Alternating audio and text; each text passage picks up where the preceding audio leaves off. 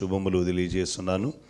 ఒకసారి కూడా దేవుని స్తుతించుటకు ఈ భూమిలో దేవుడు మనలో ప్రతి ఒక్కరిని నిలబట్టి దేవునికి స్తోత్రం. ఆయన కృపను బట్టి నేను దేవుని స్తుతిస్తున్నాను. దేవునికి స్తోత్రం.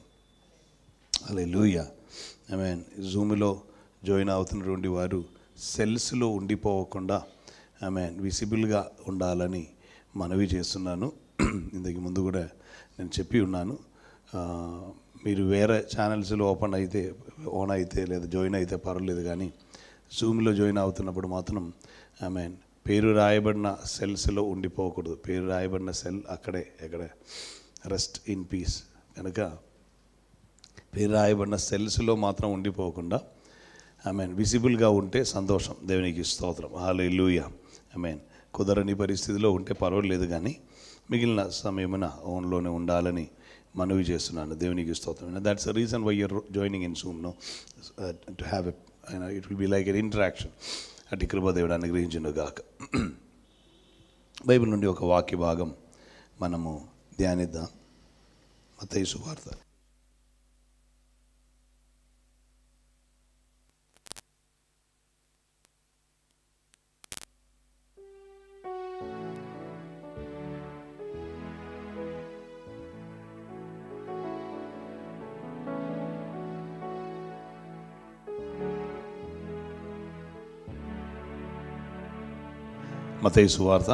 6వ అధ్యాయం 15వ వచనం. 6:15. మీరు ఉపవాసము చేయనప్పుడు వేషధారుల వలె దుఃఖముఖులై ఉండకుడి. తాము ఉపవాసం చేయనట్టు మనుషులకు కనబడవలెనని వారు తమ ముఖములను వికారం చేసుకొందురు. వారు తమ ఫలం పొంది ఉన్నారని నిశ్చయముగా మీతో చెప్పుచున్నాను. 6:15 6:15.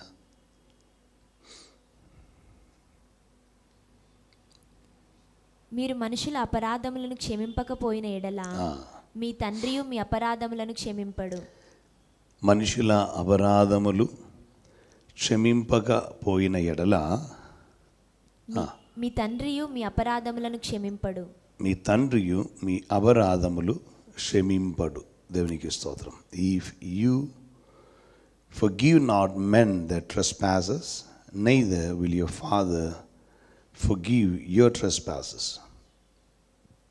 Amen. మనం ఎల్లప్పుడూ దేవుని యొద్దకు వచ్చి చెప్తున్న ఒక మాట, ప్రభువా నన్ను క్షమించు. హల్లెలూయా. నిద్రపోయే మునుపు ఉన్న ప్రార్థనలో సాధారణంగా వస్తున్న ఒక ప్రార్థన, ప్రభువా ఈరోజు మాటల్లో కానీ, క్రియలో కానీ, తలంపుల్లో కానీ, చూపులో కానీ ఏదైనా రీతిలో నీకు అయోగ్యమైన, నీకు అయిష్టమైన ఏదైనా జరిగి ఉంటే నన్ను క్షమించుము ప్రభువా అంటారు. ఎవరో చెప్తున్నారు, మేము అదేం అనము. దేవునికి స్తోత్రం. అది నాకు కూడా తెలుసు, అటువంటి వారిని. వాళ్ళు ప్రభువా స్తోత్రం ఇదే. ఆమేన్. వాళ్ళని ఈ ఉదయకాలం కొందరు లేపుకుని వెళ్తారు. దేవునికి స్తోత్రం. లేలుయా లేలుయా. స్తోత్రం స్తోత్రం. కొందరికి భయం వచ్చింది లేపుకొని వేసని చెప్పగానే. స్తోత్రం. లేపుకొని వెళ్ళటానికి మరణించాలని ఆమె అవసరం ఏమీ లేదు. ఓకే, భయపడవద్దు, శ్రద్ధగా వాక్య భాగం వింటామని. సో సాధారణంగా ఎల్లప్పుడూ దేవుని సన్నిధిలో చేరి రాగానే మనకు ఒక అపరాధ భావం ఎక్కడి నుండో కనిపిస్తుంది. కారణం ఉంటుంది, మానుషికముగా ఏదైనా బలహీనతలు వచ్చి ఉందేమో, ప్రభువా మా అపరాధములన్నీ క్షమించుము అని మనం చెప్తుంటాం. బైబిల్ చెప్తున్న ఒక విషయం, మీరు ఇతరుల అపరాధములు మీరు క్షమింపని ఎడల మీ అపరాధములు దేవుడు క్షమింపడు. స్తోత్రం. మనకు క్షమించటానికి ఉన్న ఒక మనస్సు లేకపోతే మన అపరాధములు దేవుడు కూడా క్షమింపడు అని ఆ బైబిల్లో రాయబడి ఉన్నది. సో మనం క్షమింపని అపరాధములు, ఆమేన్, ఒకసారి ఉదయం నుండి మన సాయంకాలం వరకు మనం ఆలోచిస్తే మనకు క్షమించటానికి సాధ్యం కాకుండా మనలో వస్తున్న ఫీల్ ఎట్లా ఉండదంటే, పోనీ అని ఆలోచించకుండా, చెప్పలేదా, తెలియదా, నిన్న చెప్పలేదా, మొన్న చెప్పలేదా,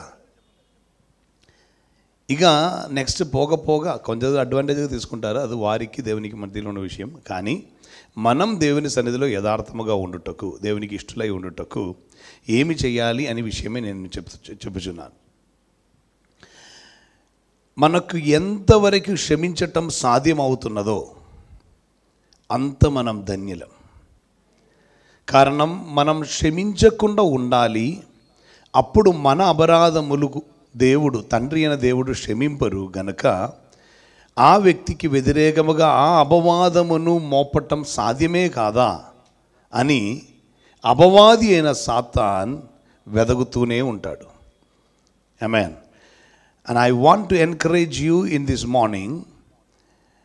ఏదైనా ఒక అపరాధం మీకు వ్యతిరేకముగా ఎవరైనా చేసి ఉండినను వారిని క్షమించుటకు మీకు సాధ్యమవ్వాలి అని మాత్రం కాకుండా, ఒకవేళ మీలో ఏదైనా లేదా మీరు చెయ్యని ఒక విషయంలో కూడా ఏదైనా సమస్య ఉండినను ఇతరులను క్షమాపణ కోరువారమై కూడా మీరు మారటం సాధ్యమైతే మీరు సమాధానపరచువారై ఉంటారు. బైబిల్లో సమాధానపరచువారు ఎవరు? సమాధానపరచువారు ధన్యులు, వారు దేవుని కుమారులు అనబడుదురు. ఆమేన్. They are called the children of God. దేవుని కుమారులు అనే లెవెల్లోనికి రావటానికి కావాల్సింది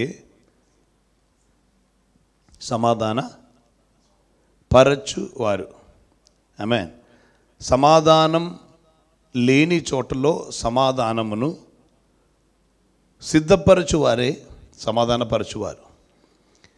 ఇంగ్లీష్లో blessed are the piece makers అని రాసి ఉంది. Piece makers. సో సమాధానమును మనం తీసుకొని రావాలి. We need to bring fourth piece. Hallelujah. So Bible చెప్తున్న విషయం, first thing we need to forgive. అనేకమైన విషయములను మనం ఏం చేయాలంటే పర్వాలేదు, ఇట్స్ ఓకే, నేను చెప్తున్నాను, అది కూడా మర్చిపోదు, నేను అలా విడిచిపెట్ట వల్లనే ఆయన అలా అవుతున్నాడు అని చెప్తున్న వాళ్ళు ఉంటారు.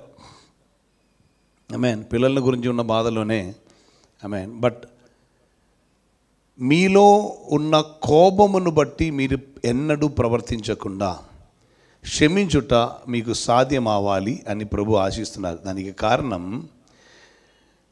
2 వాక్య భాగములు మీకు చూపిస్తే మీకు అది అర్థమవుతాయి. ఇర్మీయా ప్రవచన గ్రంథం 31వ అధ్యాయం 34వ వచనం. ఇర్మీయా ప్రవచన గ్రంథం 31:34. నేను వారికి దేవుడనై ఉందును, వారు నాకు జనులగుదురు. వారు మరి ఎన్నడును యెహోవాను గూర్చి బోధనొందుదుమని తమ పొరుగు వారు గాని తమ సహోదరులకు కాని ఉపదేశము చేయరు. నేను వారి దోషములను క్షమించి వారి పాపములను ఎన్నడూ జ్ఞాపకం చేసుకొనను. పాపములు ఇక ఎన్నడూ జ్ఞాపకం చేసుకొనను గనుక స్తోత్రం. నేను ఎన్నడూ జ్ఞాపకం చేసుకొనను. I will not remember their faults, their sins anymore. ఇది ఏ దైవికమైనటువంటి మెథడ్. స్తోత్రం. మనం ఎలాగనంటే మనం క్షమిస్తారు కానీ మరిచిపోము. స్తోత్రం. 10 సంవత్సరం తర్వాత మనం చెప్తాము ఎలాగంటే, నేనైనందున నిన్ను క్షమించావు. స్తోత్రం. కారణం ఈ లెక్కలు విడిచిపెట్టలేదు, ఆ లెక్కలు ఉంది. స్తోత్రం. అనేకమైన దోషములు ఒక లిస్టు అలాగనే ఉంది, అది తీసివేయలేదు. అప్పుడప్పుడు మనమే అది తీసి చదువుతుంటాం. ఎందుకయ్యా ఈ బాధ? I will not remember them anymore అంటున్నారు ప్రభు. ఆయన పిల్లలమై ఉన్నటువంటి మనం ఎప్పుడో జరిగిన విషయమును విడిచిపెట్టకుండా ఉంటారు. నీ విడిచిపెట్టకుండా ఉంటే అది నీలోనే క్యాన్సర్గా ఉంటుంది. నీవు పాపమును క్షమించకుండా, తప్పులను క్షమించకుండా నీ లోపలనే అది నీవు పెట్టుకొని ఉంటే అది నీకే పాప రోగ కారణమై మారుతుంది తప్ప చేసిన వ్యక్తికి కూడా అది ప్రాబ్లంగా ఉండదు. ఎంతమందికి ఇది అర్థమవుతుంది? హల్లెలూయా. క్షమించుట అనే గుణముకున్న ప్రత్యేకత, క్షమిస్తే ఇక అది ఆలోచనలో కూడా ఉండకూడదు. దానికి నేను గివ్ అండ్ గెట్ పాలసీ అంటాను. అదేం తెలుసా? For give and for get. For give, for get. ఒక్కసారి క్షమిస్తే ఇంకా ఆ విషయమును మరిచిపోవాలి, ఇక ఎన్నడూ ఆలోచనలోనికి రాకూడదు. ఏదైనా ఒక విషయం మీరు క్షమించిన వ్యక్తి అయితే లైఫ్లో ఇక ఎన్నడూ అది మరలా ఎత్తకూడదు. అప్పుడే అది క్షమించారని అర్థం. ఒకసారి కూడా చెప్తున్నాను, ఏదైనా విషయమును మీరు క్షమించి ఉంటే ఇక జీవితంలో ఎన్నడూ కూడా ఆ విషయమును మరలా తీసుకొని రాకూడదు. అప్పుడే అది క్షమించారని అర్థం. లేకపోతే క్షమించారని అర్థమే లేదు. మరలా ఎప్పుడైనాను మీ ఆలోచన మండలములో అప్పుడు అలా అని ఒక థింకింగ్ ఉంటే క్షమించలేదు ఇప్పటి వరకని అర్థం. నేను చెప్పి ఉన్నాను, ఒక ఇంటిలో ఒక తాతగారు ఉండేవారంట. ఆ తాతగారు ప్రతిదానికి స్తోత్రం హల్లెలూయా, స్తోత్రం హల్లెలూయా అరుస్తూనే ఉంటారు. ఏది దొరికినా చాలా హల్లెలూయా స్తోత్రం. ఎప్పుడు చూసినా ఆయనకి వర్షిప్ చేయడం, దేవునికి కృతజ్ఞత చెల్లించడానికి ఏదో ఒక కారణం అక్కడ దొరుకుతుంది. దేవునికి స్తోత్రం. ఆమేన్. నాకు ఈ విషయంలో అశోక్ అంటే చాలా ఇష్టమే. కారణం, అశోక్కి హల్లెలూయా అని చెప్పడానికి ఒక ప్రత్యేకమైన ఇంట్రెస్ట్ ఉంటుంది. స్తోత్రం అరుస్తారు, హల్లెలూయా అని అరుస్తారు. చాలా సంతోషం ఉంటుంది ఆయనకి ఆ విషయంలో. సో ఈ తాతగారు, అశోక్ తాతగారిని కాదండి, అపార్థం చేసుకోవద్దు. లేకపోతే 2 రోజుల తర్వాత కొందరు పోయి ఆయనకి చెప్తారు నిన్ను తాతగారు అన్నారని. స్తోత్రం, అలా చెప్పలేదు. సో మీన్ ఈ తాతగారు ఏం చేసేవారంటే, అశోక్ కాదండి వేరే తాతగారు, ఆయన ప్రతిదానికి స్తోత్రం స్తోత్రం హల్లెలూయా అని అరుస్తూనే ఉంటారు ఇంటిలో ఉండి.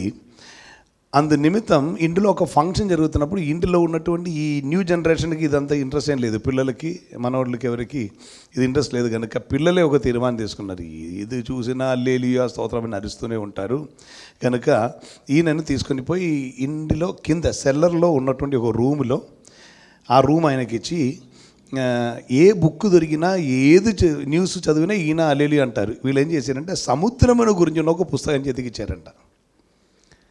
సో సముద్రమును గురించి ఏదో చదివి అక్కడ కూర్చుంటారు. ఫంక్షన్ అయిపోయే వరకు అక్కడ ఉంటారు కదా. ఫ్రెండ్స్ వచ్చారు, స్నేహితులు అందరూ వచ్చారు, ఆఫీస్ నుండి స్టాఫ్ కొలీగ్స్ అందరూ వచ్చారు. అందరూ గ్యాదర్ అయి పైన ఇలా ఫంక్షన్ జరుగుతుంది. కొంచెం సమయం పోయాక ఆ కింద నుండి హల్లెలూయా భయంకరమైన అరుపు, అసలు ఆగని రీతిలో ఉన్న అరుపు. ఒక కొడుకు వెంటనే కిందకి పడి, ఏమైందయ్యా ఇలా అరుస్తున్నారు, ఏముంది అంటే చూడరా చూడరా చూడరా అంటున్నారు బుక్ చూపించి. ఏముంది దానిలో, ఇలా హల్లెలూయా హల్లెలూయా అని చెప్పడానికి ఏముందంటే ఆ తాతగారు చెప్పారు, చూసారా సముద్రం యొక్క లోతు ఎప్పుడు ఎన్నడూ ఎవరు కనిపెట్టలేదంట, హల్లెలూయా హల్లెలూయా. ఆపు, సముద్రం లోతు ఎన్నడూ ఎవరు కనిపెట్టకపోతే ఇంతగా స్తుతించటానికి ఏముంది అని అడిగితే, ఆ లోతుకేనయ్యా నా పాపములన్నీ నా దేవుడు పడవేసారు అన్నారు ఈయన. హల్లెలూయా. సో దేవుడు క్షమించారంటే దేవుడు దాన్ని సముద్రము లోతులోనికి, అంటే ఇంకా ఎన్నడూ ఎవరునూ దానిని ఎత్తలేని రీతిలోనికి దేవుడు దాన్ని విడిచిపెట్టారని అర్థం. మరలా అది ఎవరు తీసుకుని రావడం దేవునికి ఇష్టం ఉన్నది కాదు. ఆమేన్. ఈరోజు నేను మీకు రిమైండ్ చేస్తున్నాను, మనలో ప్రతి ఒక్కరిలోనూ కలుగుతున్న ఒక బలహీనతయే మనం క్షమించిన విషయమే మరలా ఎప్పుడో ఒక సమయం తీసుకొని వచ్చి నేనైనందున క్షమించాను, అప్పుడు అలా ఉంటుంది గుర్తు లేదా, ఇట్లా మన విషయం తీసుకొస్తారు. ప్లీజ్ మేక్ ఇట్ షూర్, ఒక్కసారి నీ క్షమిస్తే ఇంకా మరలా ఎన్నడూ జ్ఞాపకం చేసుకోదు. Forgive and forget. హల్లెలూయా. దేవునికి స్తోత్రం. హెబ్రీయులకు రాసిన పత్రిక 10వ అధ్యాయం 17వ వచనం, 10:17. వారి పాపములను వారి అక్రమములను ఇక ఎన్నటికీ జ్ఞాపకం చేసుకొనను. ఇక ఎన్నటికీ జ్ఞాపకం చేసుకున్నాను. ఆ 16 కూడా ఒకసారి చదవండమ్మా. ఎలాగనగా ఆ దినములైన తర్వాత నేను వారితో చేయబో నిబంధన ఇదే, నా ధర్మ విధులను వారి హృదయమునందు ఉంచి నా ధర్మ విధులను వారి హృదయమునందు ఉంచి, నెక్స్ట్, వారి మనస్సు మీద వాటిని వ్రాయుదును. వారి మనస్సు మీదే వాటిని. సో నా ధర్మ విధులు వారి హృదయంలో ఉంచి వారి మనస్సులో నేను దాన్ని రాసి పెడతాను. స్తోత్రం. ఆ తర్వాత చెప్తున్నారు అని చెప్పిన తర్వాత వారి పాపములను వారి అక్రమములను ఇక ఎన్నటికి జ్ఞాపకం చేసుకోను. ఏమేమి జ్ఞాపకం చేసుకోరంట? పాపములు అక్రమములు ఆయన జ్ఞాపకం చెయ్యరు, కానీ చేసిన మేలులన్నీ ఆయన జ్ఞాపకం చేసుకుంటారు. ఆయన ఎదుట ఒక జ్ఞాపక పుస్తకం ఉంది. ఆయన నామం నిమిత్తమై నీవు చేసిన వాటన్నిటిని ఆయన రాసి పెడతారు, కానీ పాపములు అక్రమములు దోషములు ఏమీ లేకుండా ఆయన పూర్తిగా తొడచి వేస్తారు. మనలో ఉండవలసిన గుణం కూడా సేమ్ గుణమే. వాక్యం మన యందు నిలిచి ఉండాలంటే మనం చేయవలసిన కార్యం ఇతరుల తప్పిదములు దోషములు అన్నీ క్షమించాలి, పూర్తిగా తొడచివేయాలి. అప్పుడు ఆ చోటలో వాక్యం ముద్రింపబడినదై ఉండదు. హల్లెలూయా. లేకపోతే వాక్యం మనలో క్రియ చేయదు. ఎంతమందికి అర్థమవుతుంది? మనం వాక్యం వింటుంటాం, కానీ వాక్యం మన లోపల ఉండాలంటే మనము కూడా చేయవలసిన కార్యం ఇవన్నీ తీసివేయాలి. హృదయములో అదన్నీ పెట్టుకొని, మనసులో ఆ తలంపన్ని పెట్టుకొని, ఎందుకు ఈ బాధ? స్తోత్రం. Let it go of. ఒక కార్ కంపెనీలో ఒక వ్యక్తి మంచి ఒక డిజైన్ తీసుకొని వచ్చారు. ఒక వాహనముకు మంచి ఒక డిజైన్ తీసుకొని వచ్చారు. అప్పుడు ఆ బాడీ మేకింగ్ యూనిట్లో మీకు తెలుసు కదా, వెహికల్స్ అన్నీ మోడిఫై చేసిన బాడీ మేకింగ్ యూనిట్ అనేకం ఉండవచ్చు. దైవచిత్తం అయితే మనం తీసుకోబోతున్న వాహనం కూడా కొంచెం మోడిఫికేషన్స్ రావచ్చు, దేవునికి తెలుసు, దేవునికి స్తోత్రం. సో ఎనీహౌ, అలా ఆ బాడీ మేకింగ్ యూనిట్లో ఒక కొత్త డిజైన్ ఒకరు తీసుకుని వస్తారు. అక్కడ ఉన్నటువంటి ఇంజనీర్లు ఒకరు కొత్త డిజైన్ ఒకరు తీసుకుని వస్తారు. ఆ ఎండి అది చూసిన తర్వాత చాలా బాగుంది, చాలా వెరీ గుడ్ డిజైన్, కమాన్ ఇది మనం చేద్దామని చెప్పి ఆ డిజైన్ ప్రకారం ఆ వాహనమును సిద్ధపరుస్తారు. ఆ వాహనం సిద్ధపరిచిన తర్వాత అన్నీ బాగానే ఉంది, అందరూ ఆహా ఆహా చాలా బాగుంది చాలా బాగుంది అంటారు. కానీ ఇది బయటకి తీసుకుని వస్తున్న ఎంట్రీ దగ్గరికి రాగానే, ఆ ఎగ్జిట్ దగ్గరికి రాగానే చూస్తే దీనికి కొన్ని మిల్లీమీటర్ హైట్ ఎక్కువైపోయింది, కొంచెం హైట్ ఎక్కువైపోయింది. సో కొంచెం హైట్ ఎక్కువైపోయినందున ఇది ఇంకా బయటకు ఎలా తీయాలి అని ఆలోచనప్పుడు అక్కడ ఉన్నటువంటి ఒక వ్యక్తి వచ్చి చెప్తారు, ఒక పని చేద్దాం సార్, మనం పైన కొంచెం తీసివేది పెడితే తర్వాత మనం ప్లాస్టింగ్ చేసుకోవచ్చు అంటారు. పెయింటర్ అయిన వ్యక్తి వచ్చి ఏం చెప్తారంటే, పర్లేదు కొంచెం గీతలు పడుతుంది, మరలా నేను రీపెయింట్ చేస్తాను బయటికి రాగానే అంటారు. అక్కడ సెక్యూరిటీ గార్డ్ అది చూస్తూ ఉన్నారు. ఆయన వచ్చి చెప్పారు, సార్ నేను ఒక సజెషన్ చెప్తాను. నీవేం సజెషన్? కారణం సెక్యూరిటీ గార్డ్ కదా, ఇద్దరు ఏ సజెషన్ చెప్తారని చెప్పుకొని ఆపపోతే ఏమిటి చెప్తారు, అతను చెప్పని అంటారు. ఆయన చెప్తారు, సార్ ఒక పని చేయండి, బండి గాలి తగ్గించేసేయండి, బండి గాలి తగ్గితే చాలు కదా, గాలి వెళ్ళిపోతే బండి కిందకి వచ్చేస్తుంది, బయటకి వస్తుంది కదా అంటారు. వెంటనే అందరికీ సంతోషం అవుతుంది. స్తోత్రం. అనేకసారి మనం విడిచిపెట్టకుండా ఉన్న కొన్ని గాలి ఉంది మనలో, అందుకే మనం బయటకి రావట్లా. స్తోత్రం. అనవసరమైనది అన్నీ అలా పట్టుకునే ఉన్నారు. God says today morning, forgive, forget. క్షమించుము, మరిచిపోము. కారణం నీలో ఉన్నదన్నీ ఆయన క్షమించారు, ఆయన మరిచిపోయారు, సముద్రపు అగాధములోనికి ఆయన పడవేశారు. ఇక ఎన్నడూ ఆయన జ్ఞాపకం చేసుకోరు. అదే స్థాయిలో నీవు ఆశీర్వదింపబడి ఉండాలంటే నీవును అదే రీతిలో చేసి తీరాలి. హల్లెలూయా. 2-3 విషయములు వెంటనే నేను చెప్పాలి అని ఆశిస్తున్నాను, because we have limited time. Already time అయిపోయింది. దేవునికి స్తోత్రం. మనం మనలో నుండి అవన్నీ పూర్తిగా వెళ్ళిపోవటానికి మనం చేయవలసిన 2-3 కార్యములు మాత్రం వెంటనే చూపిస్తాను. ఒకటి, మత్తయి సువార్త 5వ అధ్యాయం 44వ వచనం.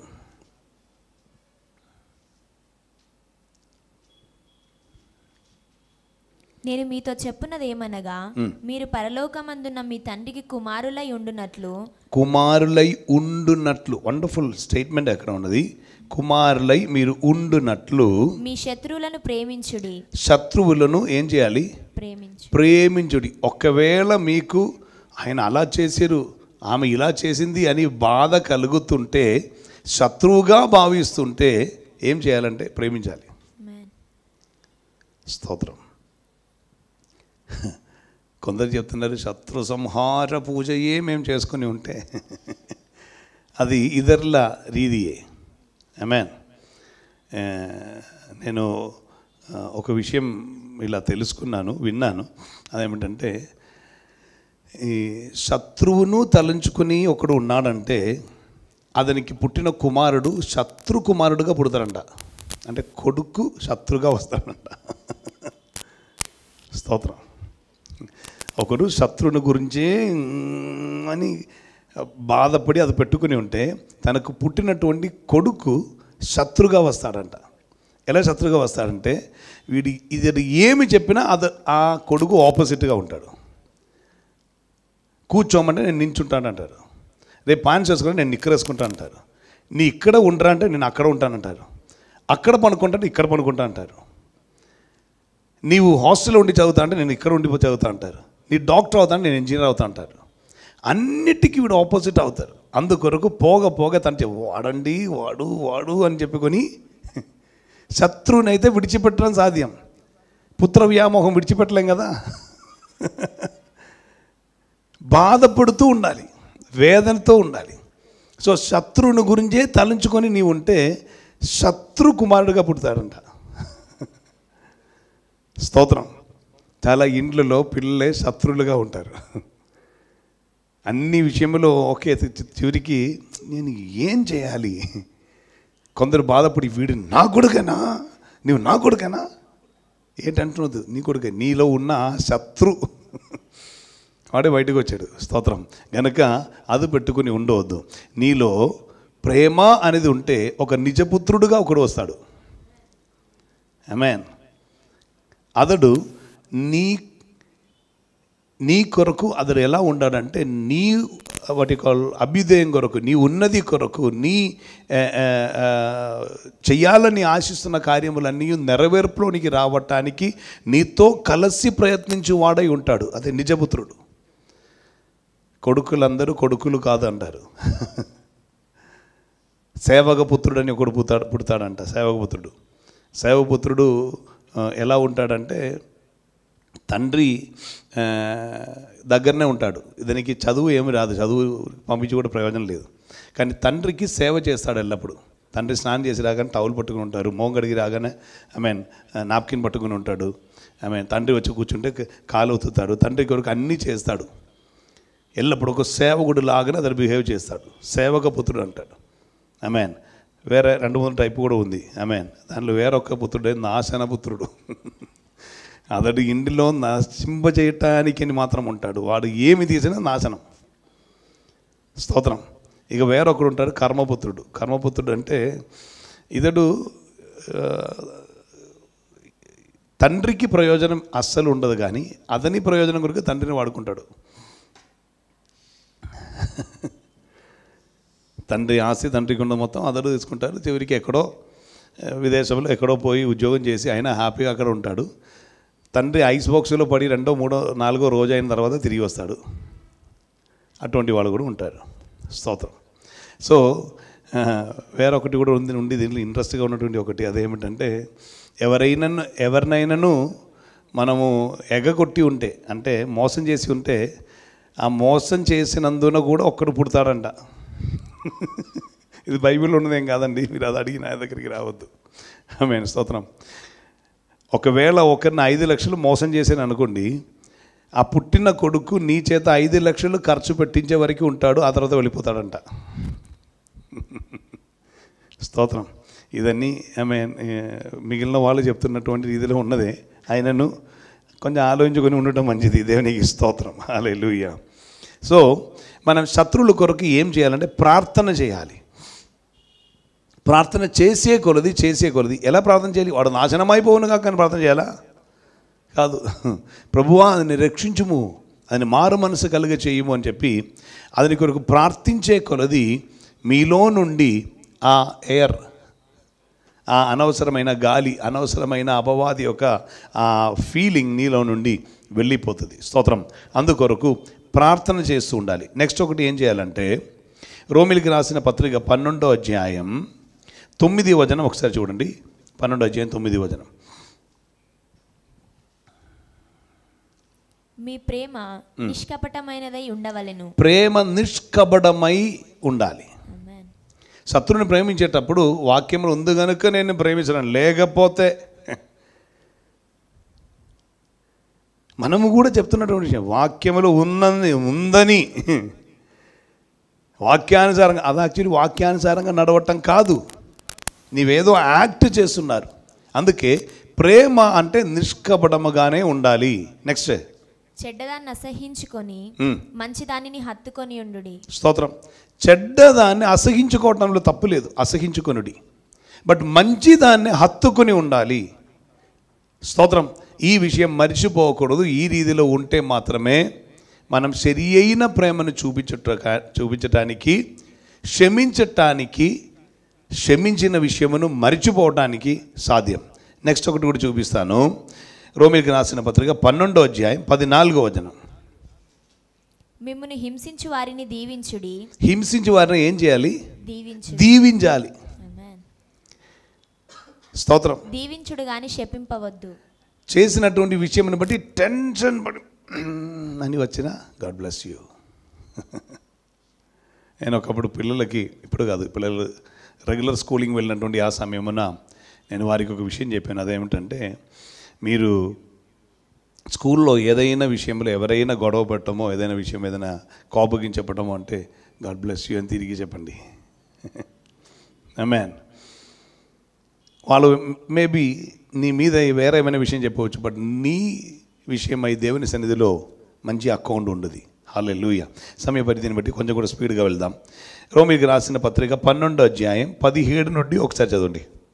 17 నుండి. కీడుకు ప్రతి కీడెవనికి చేయవద్దు. కీడునకు ప్రతి కీడెవనికి చేయవద్దు. నెక్స్ట్, మనుషులందరి దృష్టికి యోగ్యమైన వాటిని గూర్చి ఆలోచన కలిగి ఉండు. యోగ్యమైన వాటిని గురించి ఆలోచన ఎలా ఉండాలి, థింకింగ్ ఎలా ఉండాలంటే యోగ్యమైన వాటిని గురించి. నెక్స్ట్, శక్యమైతే మీ చేతనైనంత మట్టుకు సమస్త మనుషులతో సమాధానముగా ఉండుడి. సాధ్యమయ్యే వరకు సమాధానంగానే ఉండుడి. నెక్స్ట్, ప్రియులారా మీకు మీరే పగ తీర్చుకొనక. మీకు మీరు పగ తీర్చుకోవద్దు. ఛాన్స్ దొరికింది అని. నేను ఒక్క విషయం ఇక్కడ వెంటనే చూపిస్తున్నాను, మీకు తెలిసిన విషయమే. దావీదులో దేవుడు చెప్తున్న మాట, నా హృదయానుసారి అయిన వ్యక్తి అంటున్నారు. దావీదులో ఒక విశేష గుణం చూపిస్తున్నాను. పగ తీర్చటానికి, తన్ను తరముతూ వచ్చిన శత్రువును చంపటానికి ఆయనకి అవకాశం దొరికినప్పుడు కూడా దావీదు చెప్తున్న మాటే, యెహోవా అభిషిక్తుని మీదే నేను చెయ్యి వేయను అని అంటున్నారు. అర్థం ఏం తెలుసా? సౌలు మీద అని చెప్పలేదు, యెహోవా అభిషిక్తుని అంటే దేవుడే ఈయన అభిషేకం చేశారు గనుక నేను దేవుడిని నేను ప్రేమిస్తాను. దైవిక నియమనం ఐ విల్ నాట్ క్వశ్చన్. ఇది సత్యమైన ఒక వాక్యం. దేవుని ప్రేమిస్తున్న వారు, దేవుని ఎడల భయము భక్తియు, దేవుని ఎడల గౌరవము ఉన్నటువంటి వారు దేవుని అభిషిక్తుల మీద ఎన్నడూ నింద మోపరు, ఎన్నడూ వారి మీద పగ తీర్చుకోరు. కారణం ఏమైనా దైవిక నియమనమే, దేవుడు చూసుకుంటారు. దేవునికి ఆ పార్ట్ అప్పచెప్తారు, వీరు ఫ్రీగా ఉంటారు. ఆ వ్యక్తిని చూసియే దేవుడు చెప్తున్నారు నా హృదయానుసారి. కారణం అతడు ఆ సౌలును గౌరవించేటప్పుడు సౌలుని అయ్యో నేను వేయవద్దు, చెయ్యి ఎత్తకూడదని తీర్మానం తీసుకున్నప్పుడు అతడు నా గురించే కాదు ఆలోచించారు. అందుకే అంటే యెహోవా అభిషిక్తుని మీదే అంటున్నారు. వేరే ఏం సౌలు మీద అని చెప్పలేదు, రాజు మీద అని చెప్పలేదు, యెహోవా అభిషిక్తుని మీదే. No, that I will not do. Be very careful in this part. హల్లెలూయా. కారణం అందుకొరకే దావీదు గురించి దేవుడు చెప్తున్నాడు, హీఈస్ మైన్. హల్లెలూయా. ఆమేన్. ఒక వాక్య భాగం కూడా అక్కడ కంటిన్యూ చేయండి అమ్మా. ఆ వాక్య భాగం. మీకు మీరే పగ తీర్చుకొనక దేవుని ఉగ్రతకు చోటీయుడి. పగ తీర్చుట నా పని అని, నేను ప్రతిఫలం నిత్తును అని ప్రభు చెప్పుచున్నాడని వ్రాయబడి ఉన్నది. నెక్స్ట్. కాబట్టి నీ శత్రువులు ఆకలిగొని ఉంటే, శత్రువులు ఒకవేళ ఇబ్బందిలో ఉంటే, ఆకలిగొని ఉంటే అతనికి భోజనము పెట్టుము. Google pay. స్తోత్రం. అతనికి భోజనం పెట్టుము. నెక్స్ట్. దప్పిగొని ఉంటే దాహము నిమ్ము. దప్పిగొని ఉంటే దాహమునకు ఇవ్వు. నెక్స్ట్. అలాగు చేయుట వలన అతని తల మీద నిప్పులు కుప్పలుగా పోయిదువు. నిప్పులు నీవు తీసుకొని వచ్చి కుప్పలుగా పోయమని కాదండి, అర్థం చేసుకొని నిప్పులు ఒక పాత్రలో పట్టుకొని దాహముక్కునికి ఇచ్చి, అది కాదు అర్థం. స్తోత్రం. ఇప్పుడు అర్థమైందండి. ఒక గ్లాస్ నీళ్ళు వారి మళ్ళీ నిప్పులు. నో, అది అతనికి అదే ఫీల్లో ఉండదు. అయ్యో, నేను ఇంతగా చేసినను, మరలా నన్ను ప్రేమించారు కదా, మరలా నాకు ఆహారం ఇచ్చారు కదా, మరలా నాకు దాహమునికి ఇచ్చారు కదా. స్తోత్రం. ఆమేన్. ఒకటి కూడా సామెతలు 24 అధ్యాయం 17వ వచనం.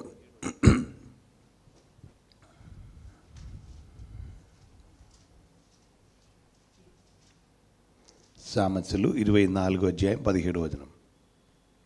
నీ శత్రువులు పడినప్పుడు సంతోషింపకుము. శత్రువులు పడినప్పుడు సంతోషింపకుము. స్తోత్రం. నీవు పండుగ చేసుకోవద్దని.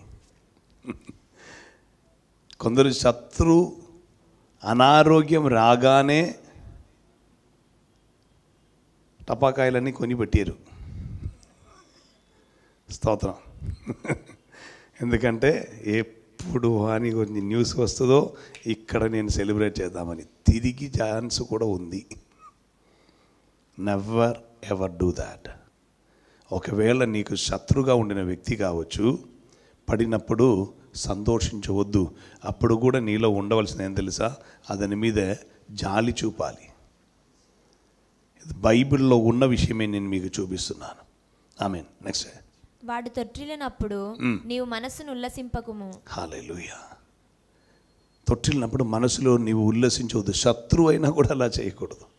దేవునికి స్తోత్రం. నెక్స్ట్ ఒక వాక్య భాగం కూడా లూకాసు వార్త 6వ అధ్యాయం 31వ వచనం.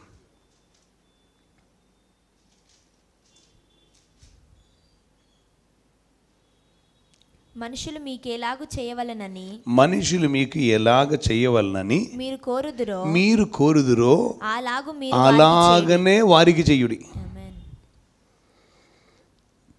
హీ ఈస్ మిస్ట్రీటింగ్ మీ, అప్పుడు యూ ట్రీట్ హిమ్ వెల్. ఆమేన్. వాడు నన్ను గౌరవించట్లేదు, నీవు తిరిగి అదన్ని గౌరవించు. అతను నాతో మాట్లాడలేదు, నీ పోయి మాట్లాడు. Because you expect him to do that. ఆ వ్యక్తి, ఆమె ఏమి నీకు చేయాలి నీవు అనుకున్నారో అది నీవు చేసేసి, your part will be clear. ఇంకొకటి కూడా యెషయా ప్రవచన గ్రంథం 43వ అధ్యాయం 18వ వచనం.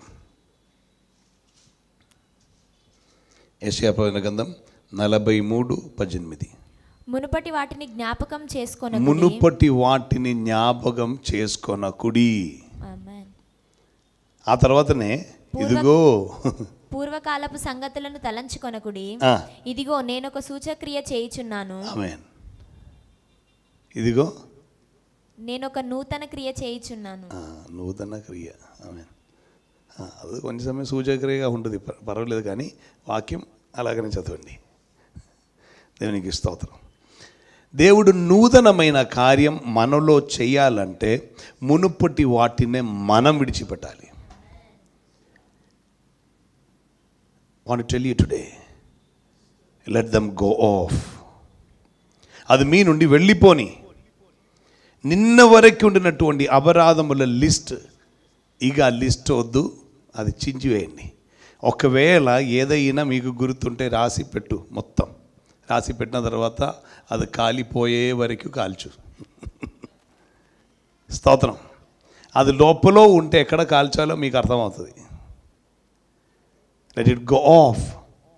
కారణం, నీవు క్షమించకపోతే తండ్రి నిన్ను క్షమింపడు.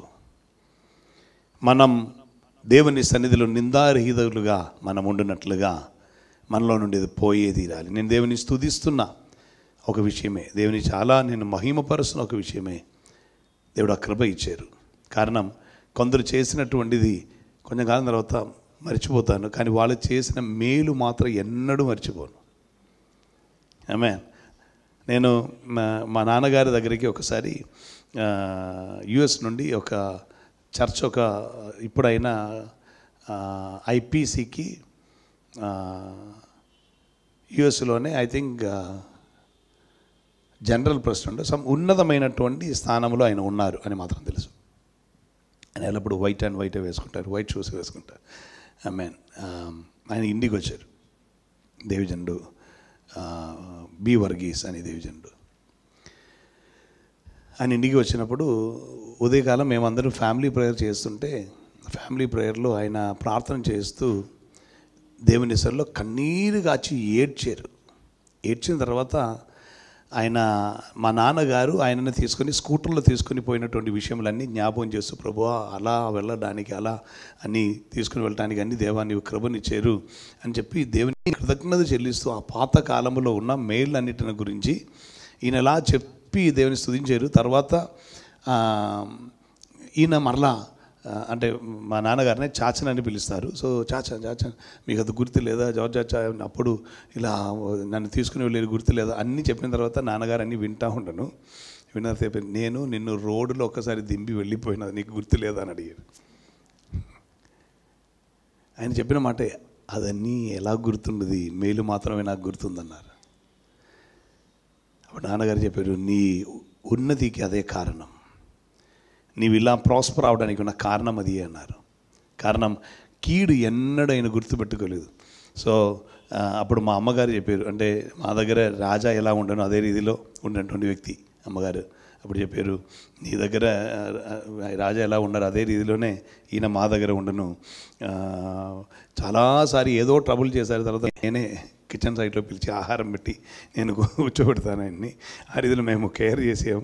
మీన్ కానీ నాన్నగారితో పాటు పోయేటప్పుడు అప్పచం గారిని ఇరిటేట్ చేశారు ఏదో ఒక విషయంలో. స్కూటర్ గురించే చెప్తుంటారు. కారణం, స్కూటర్లో అనేకమైన ఆంప్లిఫైర్ అదన్నీ పెట్టి లగేజ్ చాలా ఉండేది, ఈయన పట్టుకొని కూర్చుని ఉంటారు. ఏదో ఒక ట్రబుల్ ఈయన చేశారు. చివరికి నీవు దిగిపో నేను తీసుకుని వెళ్తానని చెప్పి పెట్టుకుని నాన్నగారు తీసుకుని వెళ్తారంట. అందుకొరకు నాన్నగారు అది గుర్తుపెట్టుకున్నాడు, నేను నిన్ను రోడ్లో దింపి వెళ్ళిపోయి నీకు గుర్తు లేదంటే, అది ఏం నాకు గుర్తుండదు అని చెప్పి మేలు మాత్రం ఆయన చెప్తానే ఉండను. మనలో ఉండవలసిన గుణమేనండి, మేలు మాత్రము అకౌంట్లో ఉండాలి, కీడ అకౌంట్లో వద్దు. మనకి పరలోక తండ్రి మిమ్మల్ని క్షమించినట్లు, మీ అపరాధములను క్షమించినట్లు మీరును ఇతరుల అపరాధములను క్షమించుడి.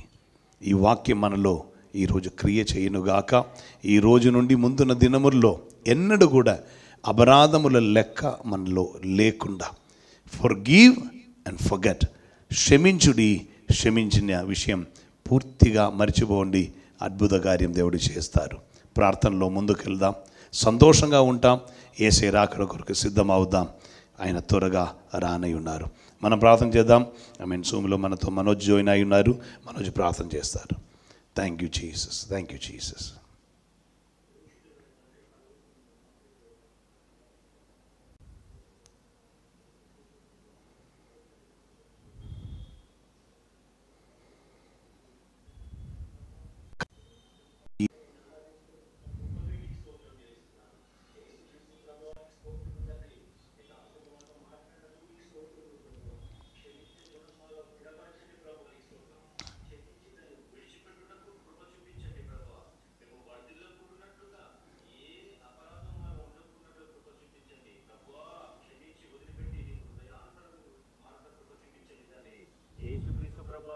వాక్యం ప్రతి హృదయంలో ఫలింపజేయండి నాయన. తద్వారా ప్రభువా అపవాది యొక్క కోటలన్నీ మేము కూల్చిన వారమై నీ రాజ్యాన్ని నిర్మించిన వారమై యేసుక్రీస్తు ప్రభువు ఆత్మ సంబంధమైన వారము యేసుక్రీస్తు ప్రభువునికి స్తోత్రం చెల్లిస్తున్నాను. ప్రతి ఒక్కరిని నీ చేతి సమర్పిస్తున్నాను ప్రభువా. మరొకసారి అందరినీ రక్తంలో కడగండి, నీ పరిశుద్ధాత్మతో శుద్ధీకరించండి ప్రభువా. నీకు స్తోత్రములు తండ్రి. ఒకరినొకరం ప్రేమించుకుని నీ రాజ్య వ్యాప్తి కొరకు నిలబడ్డ కృప చూపించమని అడుగుతున్నాము. నీ రాక నిమిత్తం అందరినీ సిద్ధపరచండి ప్రభువా. యేసుక్రీస్తు ప్రభువా, నీకే సమస్త మహిమ ఘనత ప్రభువా చెల్లిస్తూ క్రీస్తు నామములో ప్రార్థించి వేడుకుంటున్నాం ప్రభువా. ఆమేన్. ఆమేన్. ఇప్పుడు మన ప్రభు రక్షకుడైన యేసుక్రీస్తు కృపయు, ఆయన మనకు అనుగ్రహించి మనల్ని ప్రేమించిన పరమ తండ్రి దేవుని యొక్క ప్రేమయు, పరిశుద్ధాత్మ దేవుని యొక్క యేసుక్రీస్తు రెండవ రాకడ కొరకు మనలో ప్రతి ఒక్కరిని పరిశుద్ధపరచి సిద్ధపరచును గాక. ఆమేన్. కుమారుని యేసుక్రీస్తు ద్వారా మనకు ఎల్లప్పుడూ విజయం ఇస్తున్న, విజయోత్సవంతో ఊరేగించున్న పరమ తండ్రి దేవునికి స్తోత్రం చెల్లిద్దామా? హల్లెలూయా, హల్లెలూయా, హల్లెలూయా. ఆమేన్. ప్రభు అయిన యేసయ్యా త్వరగా రమ్ము. హల్లెలూయా. మరణదా యేసునాదా వేగమే రావయ్యా. ప్రభువైన యేసుక్రీస్తు కృప వీళ్ళు ప్రతి ఒక్కరికి తోడుగా ఉండి బలపరిచి నడిపించును గాక. Have a powerful, prayerful